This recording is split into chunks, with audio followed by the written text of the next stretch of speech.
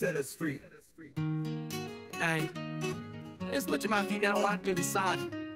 It's all like why this do the right. Yeah, set us free.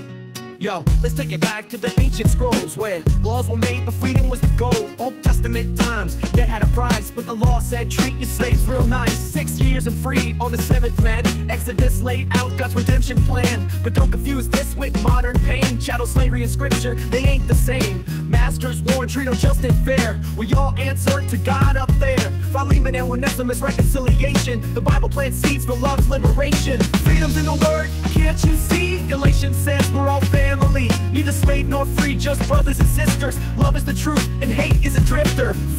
Set us free, free from the chains, yeah.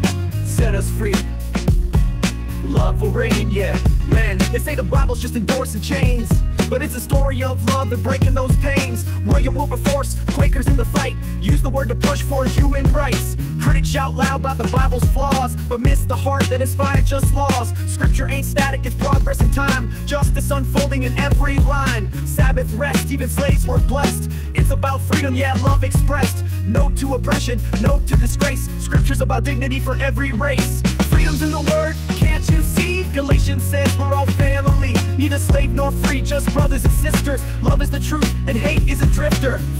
Set us free, free from the chains, yeah. Set us free, love will reign, yeah. Modern world still bound by hate. We need love now, ain't too late. God's word ain't about suppression, it's about freedom and life progression. So when they tell you the Bible's a chain, look deeper.